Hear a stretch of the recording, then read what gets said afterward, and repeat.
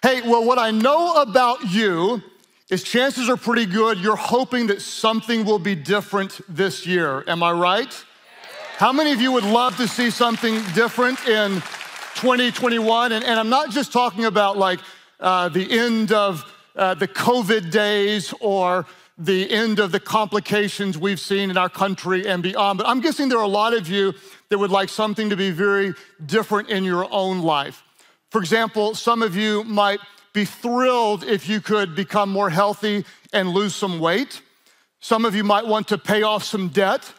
Others of you maybe are praying that God would give you a better marriage, or maybe you're hoping that you'd become closer to God.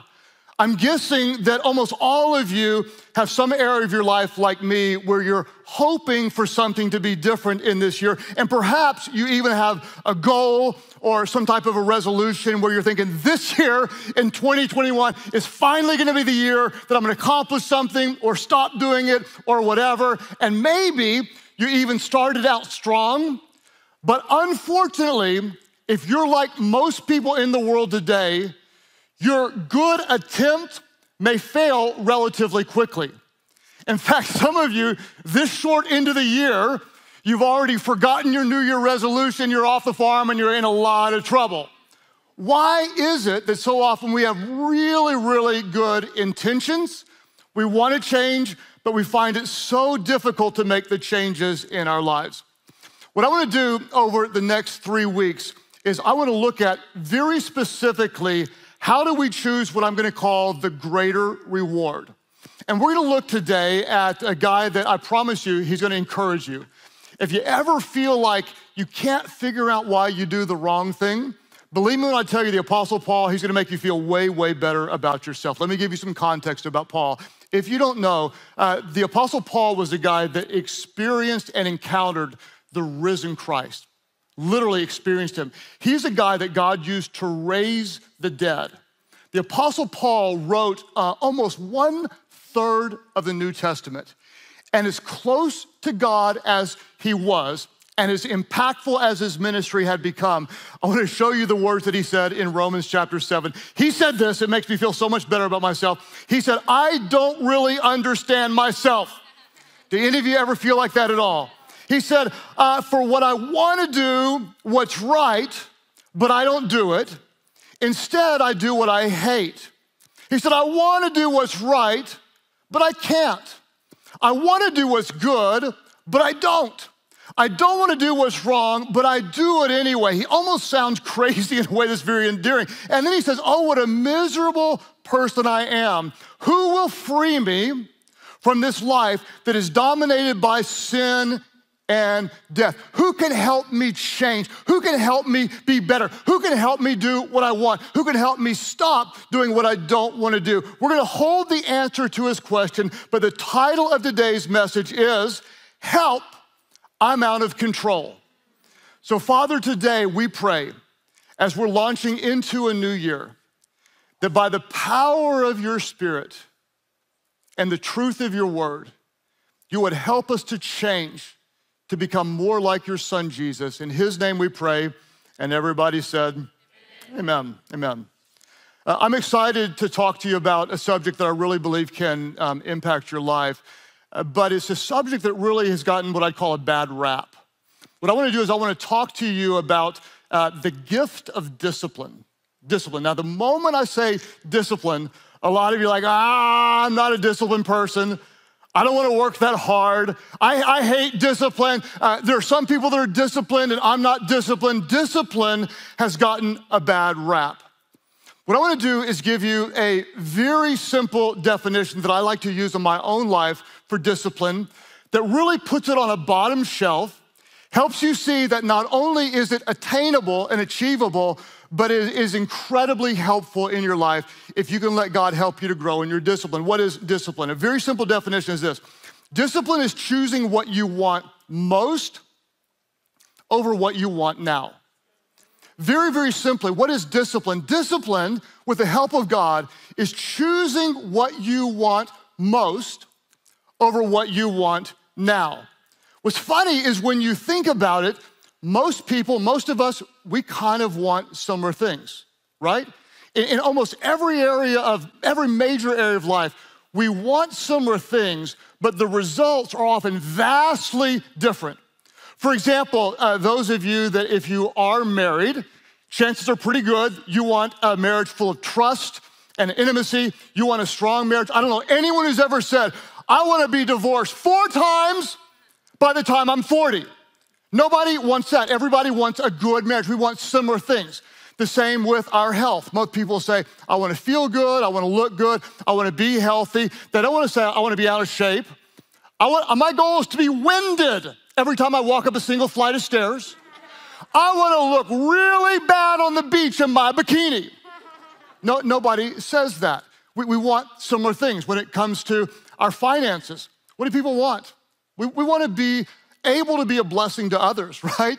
We don't want to worry about money. We want some freedom. We want some margin. We want to feel secure. Nobody says, my goal is to be paycheck to paycheck for the rest of my life. I love fighting with my family, telling them, no, you can't do that, fighting over the, my goal is bankruptcy in 3 years or less. Nobody does that. What happens? So many of us, we want similar things, but we end up with tremendously different results. Why? We want the same thing, but we need to recognize desires don't determine who you become. Disciplines determine who you become. Desires don't determine what you do. Disciplines determine what you do. In other words, hoping for a better life won't bring a better life. Habits that honor God will bring a better life. Why is it that we want perhaps to be more disciplined, but we end up failing? Why is it that we try so hard, but fall so short? One of the reasons is because willpower doesn't work. Willpower doesn't work. We think that it does, but it doesn't. Willpower is a lot like a muscle. Once you work it too hard, it becomes fatigued and its power starts to wane. It gets tired. And you know this because you can have some willpower for a little while. Let's say they bring donuts to your office and you're trying not to eat sweets right now. And so you can walk by the donuts one time with great confidence. I don't even need that chocolate-covered sprinkled one, and your willpower is strong. The second time you walk by, you don't have so much distance, but you're looking at it a little bit closer. The third time you tell yourself, I'm just gonna smell it. The fourth time, you just think, I'm just gonna touch it. The fifth time, you break it in half and you celebrate that you're only eating half of it. And then you come back 30 minutes later and you eat the other half. And you think you won because you waited and spread out the donut. What happens is willpower doesn't work for long because eventually it starts to wane, which is a real problem if you're a follower of Jesus. Because think about it, if we're a Christian, what do we know? We know that we're supposed to do good to honor God, and we're not supposed to do bad, right? We're supposed to do good. We're supposed to pray and read the Bible and be nice and serve and be generous, and we're not supposed to do bad. We don't lie and we don't cheat and we don't steal and we don't yell at people in the store. We know we're supposed to do good and we're not supposed to do bad, and so what do? We try. With all of our willpower, we're not gonna say cuss words and we are gonna be nice to our kids. And we try and we try and we try, but eventually, our sinful desires start to overwhelm our waning willpower, and what do? We give in. And without even knowing it, we look back and saying, I took it, smoked it, touched it, clicked on it, bought it. I can't believe I ate the whole thing. Have you noticed that before you fail, before you give in and do whatever you didn't want to do or can't do what you wanted to do, before you fail, have you noticed how the devil will tell you, it's no big deal. Don't worry about it. Everybody else is doing it. You're not hurting anybody. It's not any big deal. Before you fail, have you noticed how your spiritual enemy tends to minimize the consequences of any kind of wrongdoing? But after you do it, what does that same voice do? The same one that minimized it then connects your failure to your identity and tells you now you are a bad person. You're a spiritual failure. You will never amount to anything. You are pathetic. You are worthless. You will never, ever change. You don't have what it takes. You can never be healthy. You can never be pure. You can never have a good marriage. You can never be financially free. Before you fail, your enemy minimizes it. Afterwards, he starts to try to connect your failure to your identity. This is so important. Why? The key to really changing starts with our identity. And I want you to watch whenever the Apostle Paul was struggling the most, you can see the root of his problem in this particular dilemma when he defines his identity this way. What did he say in verse 24? He said, "Oh, what a miserable person I am." Another version, he said this, he said, "Oh, what a wretched man I am. Because I'm bad, because I'm pathetic. I can't do what I want. I end up doing the wrong thing." And he enters into what I would call a cycle of shame. Let me show it to you. Why is it that we have such a difficult time changing? Because fundamentally, oftentimes we believe, I don't have what it takes. I am incomplete. I am pathetic. I am bad. And so because by nature we think we're bad, what are we gonna do? We're gonna try really, really hard. I'm gonna try, whatever it is. I'm gonna try to wake up early. I'm not gonna hit the snooze button 4 times. I'm gonna go to the gym. I'm gonna do 10 sit-ups a day. I'm gonna stop eating carbs. I'm gonna stop spending more than I make. I'm gonna stop being a rude person. I'm gonna try to be generous. And then once we try for a little while, we may have some success, but eventually our willpower wanes. And our own strength, we just don't have enough to get it done. And once our willpower wanes, then eventually we have some sort of inevitable failure. We sin, we lose control of our temper, we say the wrong things, we fall into a lustful moment, and after our inevitable failure, what do we experience?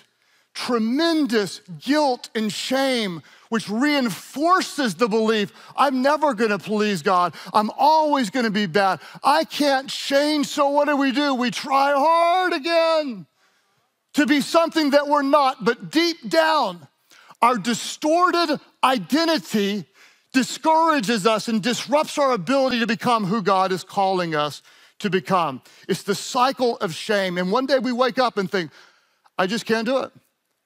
I really can never be different. Something's wrong. Something's not working. Something is not right in my life.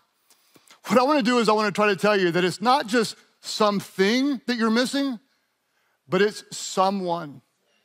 And that someone you're missing comes with a power that you do not have. The Apostle Paul was wrestling through his distorted identity when he comes upon the truth and preaches to himself, who will free me from this life that's dominated by sin? Who can help me change? Who can help me be different? Who can help me honor God? He says, and then he answers a question, thank God, the answer is in Jesus Christ our Lord. It's in Jesus Christ. It is a power that I do not have because he who the Son sets free is free indeed. And this is the key. It starts with identity. It's not all about behavior. And the root is this. It's not about behavior modification. What we're talking about is spiritual transformation. And this is a night and day difference. It's not about you try to be a better version of you. It's about a power greater than what you have that changes you from the inside out and empowers you to become the person that God wants you to be. It starts with identity. Somebody say that. It starts with identity. Type it in the chat. It's an identity. It's not, the devil wants you to think you are what you did. You are bad because you failed. Listen, you are not what you did. You are not who others say you are. You're not even what that own voice of discouragement that condemns you in your mind says you are. Who are you? You are who God says you are. You are who He says you are. And if you're in Christ, He says you're forgiven. If you're in Christ, He says you're free. If you're in Christ, He says there is no condemnation for those who are in Christ Jesus. He says you're an ambassador of the Most High God. He says you're called and set apart. You have the righteousness of God in Christ dwelling within you. He says you can do all things, anything He calls you to do, through the power of Christ that gives you strength. He says you are an overcomer by the blood of the Lamb and by the words of your testimony. When you know who you are, you know what to do. It's not behavior modification, it's spiritual transformation in how you see the core of your identity when you become a child of God. You're not a better version of you, you're different. You're new, Scripture says. The old self, that pathetic thing is gone, and behold, because of Jesus, all things become new. It's a transformation. You belong to Jesus. When you recognize that you belong to Jesus, when it's not just a Sunday school statement or yeah, I'm a Christian, blah, blah, blah, blah. When it becomes your identity, that changes everything. If you have surrendered your life and declared Him as Lord, you belong to Jesus. You've been adopted into the family of God. You are a joint heir with Christ. You belong to Jesus. Would you just say that just gently? Just say, I belong to Jesus. I want you just to say it again. Say it again, say, I belong to Jesus. Type that in the chat if you will. Just say it again a few times and just internalize. Just listen to me. Feel it, not loud at all, just say it. I belong to Jesus. Close your eyes if you don't even mind and just feel it. Just say it like you believe it. I belong to Jesus. He is my source. I belong to Jesus. He is my identity. I belong to Jesus. He is my strength. I belong to Jesus. His power is made perfect in my weakness. I belong to Jesus. When you recognize that you belong to Jesus, listen, you're no longer a slave to your sinful desires, but you're filled with the Spirit of God that gives you strength. It's the Spirit that gives you the strength to choose what you want most over what you want now. How do we do this? Like, real practically. How do we live this out? Like, it's not church sermon time, but it's Tuesday morning and you want to be angry. How do we live this out? The Apostle Paul said this in Galatians 5:16. He said this. He said, so I say, walk by the Spirit. Somebody say, walk by the Spirit. Type that in the chat wherever you're watching right now. Just say it again and type it in. Walk by the Spirit. Somebody say it. Walk by the Spirit. Here's what you're going to do. You're going to walk by the Spirit. And when you do, when you walk by the Spirit, I like this, you will not gratify the desires of the flesh. What does that mean? You won't gratify the desires of the flesh. The word in the Greek language is translated as flesh. It doesn't mean like your skin. It's the Greek word sarx. It's used 147 different times in the New Testament. What that means is your sinful nature.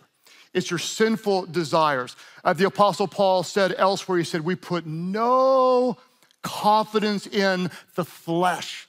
In other words, we put no confidence in our willpower.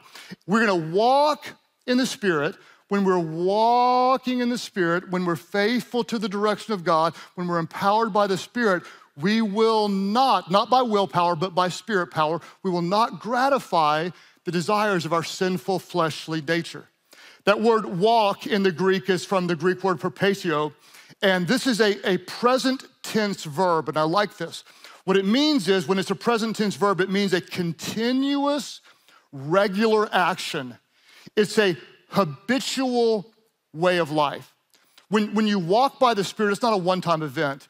It's an ongoing, habitual way of life. What are you doing? I'm waking up and I'm depending on the Spirit. What are you doing? Well, I'm asking the Spirit to give me the words to say. I'm asking the Spirit to give me the wisdom to know what to do. I'm asking the Spirit to give me the power to say yes to what's right. I'm asking the Spirit to give me the power to say no, what's wrong. It's not my power. It's not my willpower. It's the power of the Spirit of God in me, and I'm walking with the Spirit. I'm walking with the Spirit. I don't know if you've ever known, but Christians, we sometimes have our own language. Christianese, it's just kind of language. Like we say things like, how you doing? I'm blessed and highly favored. That's what's, you never talk to like the guy at your office, hey, Joe, what do you think? Hallelujah! There's Christianese everywhere. One of the things Christians say is kind of funny. It's actually biblically accurate, but it's kind of funny. They'll say a lot, they'll say this, like, I'm about to take a big step of faith. Okay? I'm gonna do something crazy. God's called me to take a step of faith. I'm gonna take a step of faith. Oh, it's gonna be a big step of faith. I'm gonna take a step of faith. What I wanna do is I wanna encourage you to please take a step of faith. Take a step of faith. Always take a step of faith, but don't just take one. Take a step of faith, followed by another step of faith, followed by a continuous habitual action of depending on God, another step of faith. And before long, once you're taking enough steps of faith, you're not living according to sight, but you're walking according to the Spirit. Daily. And this sounds almost crazy and undoable in the beginning until your identity is so formed. I belong to Jesus, that I just don't like go to church to honor him, but I need his presence with me every day. Guide my steps, direct my thoughts, renew my mind, empower my words, use my life. Moment by moment by moment, it becomes a succession of steps when you're walking in the Spirit of God. And when you're walking in the Spirit of God, guess what? You don't obey the desires of the flesh. It becomes a spiritual habit that's born out of a spiritual identity. I'm walking with the Spirit of God. What's interesting is the metaphor. Notice what Paul said. He said, you're walking. He didn't say you're running. In other words, it takes some time to get there. The challenge with what you want now, those sinful desires, what you want now, I want it now. The challenge with what you want now is it almost always has an immediate payoff, right? That cookie tastes good now. Sexual sin feels good now. You guys are looking at me like you don't know what I'm talking about. Just polish your halo and just act like you're holy, okay? Sending that really mean and hateful text when you're angry, it feels good now. The desires of the flesh have an immediate payoff, but the greater reward,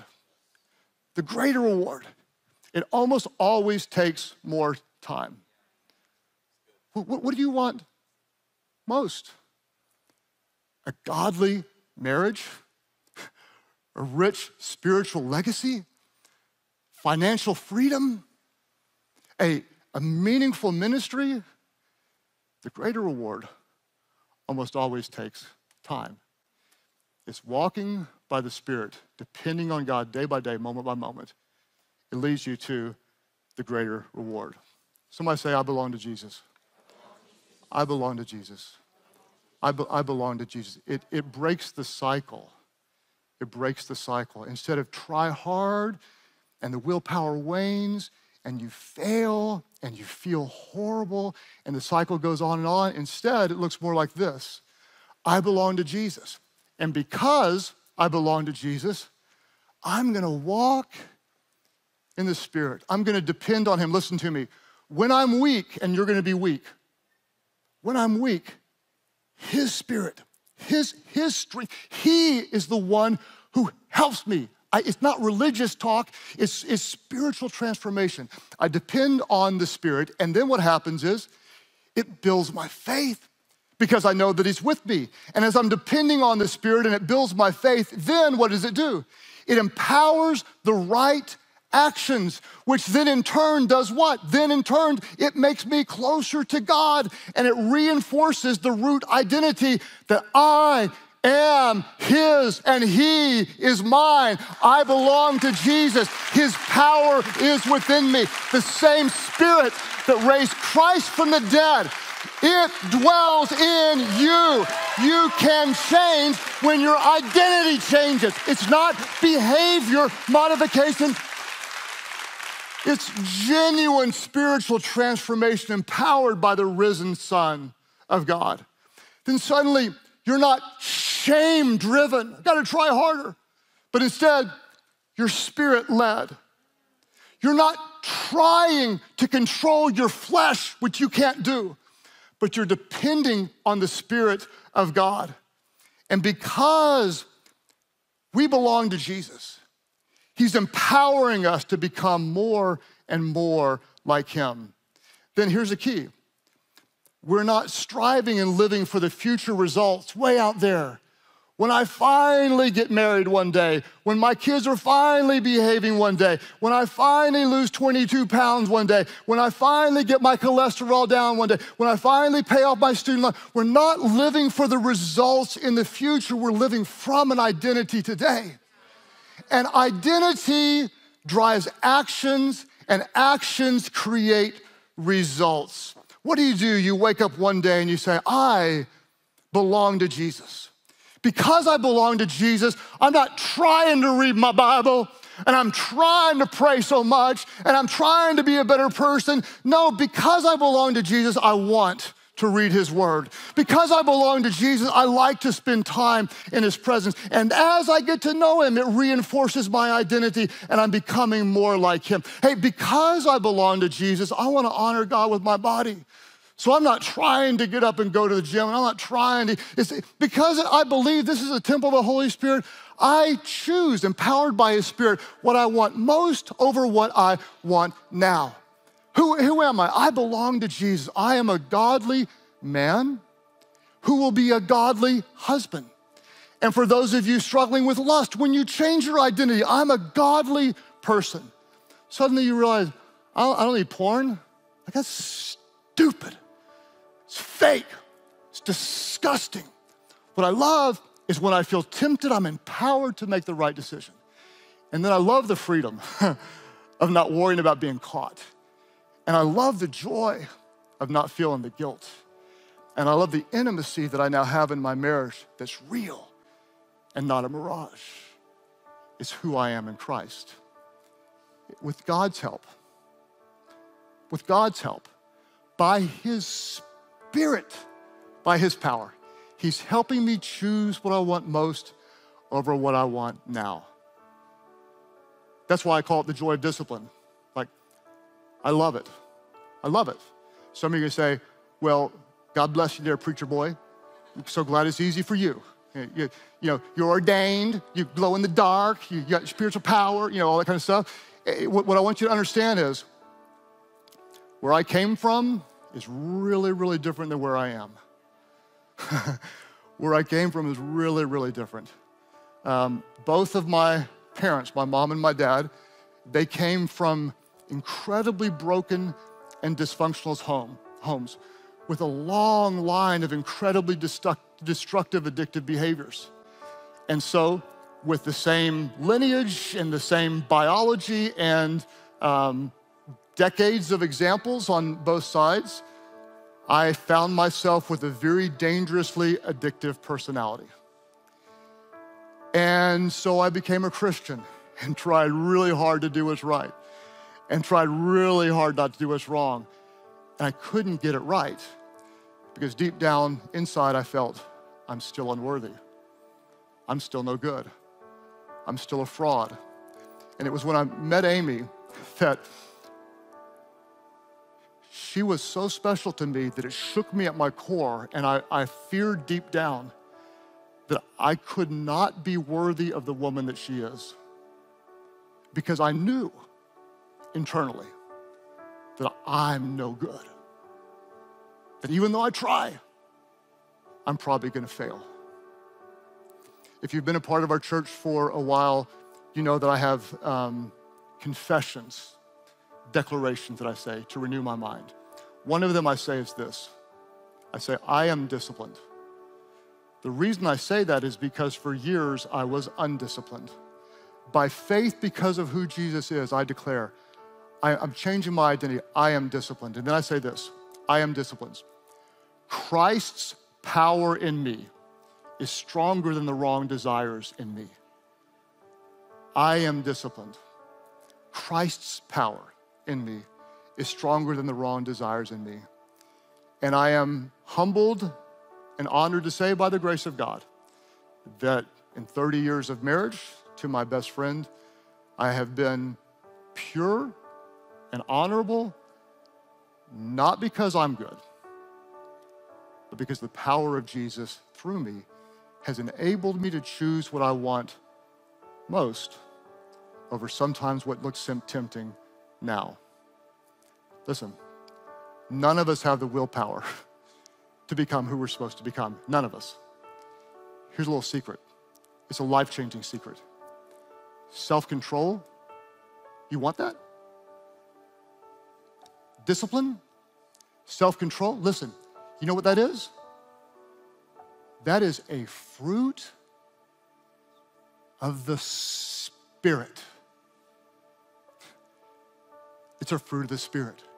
It's not a fruit of your willpower, Galatians 5, but the fruit of the Spirit is love, joy, peace, patience, kindness, faithfulness, gentleness, and what else? Say it aloud, it and?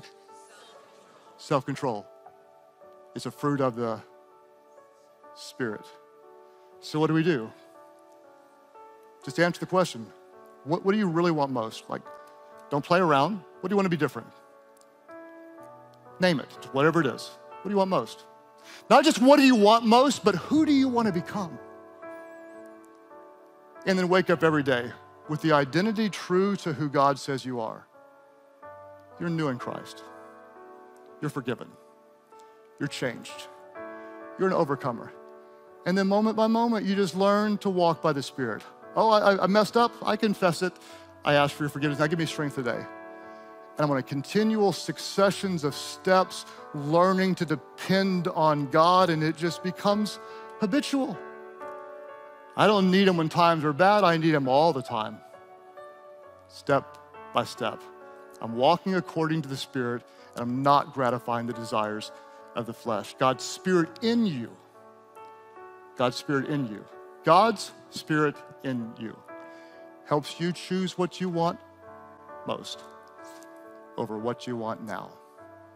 And that's how you change. Not by willpower, but by the power of the Spirit that dwells within you. So Father, today I ask that you would begin a string of miracles in people who need your power.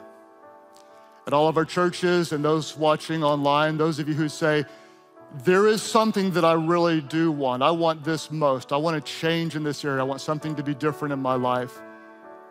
If you have something like that you say, yes, God, help me to choose what I want most. I want to change in this area. Would you lift up your hand right now, or you can just click it in the chat. I want something different. Just type it in the chat right now. And Father, we're going to approach change in a way perhaps different than we ever have before. Not by just trying and hoping, but over the next couple of weeks, learning what your word says, starting with the identity. We belong to you. And God, because we belong to you, I pray that you would help us to depend on your Spirit. Teach us, God, moment by moment. We know we won't always get it right, but when we fail, we don't run from you, we run to you. Teach us to walk by the Spirit, moment by moment, depending on you.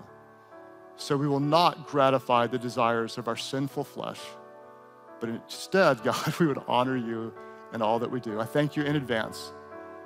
There's not something that's missing, it's someone. His name is Jesus. And we thank you for the one who sets us free. As you keep praying today at all of our churches, some of you may come to the realization that you actually really don't belong to Jesus. At least not yet. What's funny is you can go to church and be around church people and even know some stuff about the Bible and even look religious at times, but not really know Jesus personally. Following Jesus is not like signing up for a membership or stopping doing bad things or improving your life. It's a relationship. God sent his son Jesus to show us who the Father is. And because we sinned, Jesus gave his life, the perfect one, as an innocent sacrifice for the forgiveness of our sins. At all of our different churches, some of you say, well, I do. I'd love to belong to Jesus. I'd love to know God. I'd love to be forgiven, but I'm just too bad and I'm too dirty and I've done too many things wrong. And listen, that's exactly where you start. You just come right as you are, you come to Jesus. He loves you as you are. When you call on his name, he forgives you. Everything that you've ever done wrong, he forgives you. You don't become better, you become different. The old is gone and the new has come. And then he doesn't just leave you there and say, good luck. He fills you with the same spirit that raised Christ from the dead. You will belong to him. You will be different. You will have his power. All of our churches watching online, those who say, yes, I need his grace. I want his forgiveness today. I let go of my sin. I give my whole life to him. You're ready for his forgiveness. You're ready to be new. You say, yes, Jesus, I give my life to you. That's your prayer. Lift your hands high now all over the place and say, yes, thank you, I give my life to you. As we have hands all over, those of you online, just type that in the chat right now. Just boldly say in front of everybody online, I'm giving my life to Jesus. And as we have people at churches around the nation and people online around the world coming to faith in Christ, would you just join me in praying with them? Nobody prays alone, we pray together. Pray aloud, pray, Heavenly Father, I give my life completely to Jesus. Jesus, save me, forgive me, make me brand new.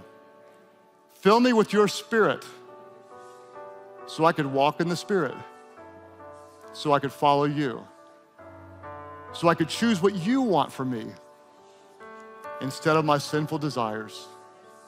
Because of your grace, I belong to you.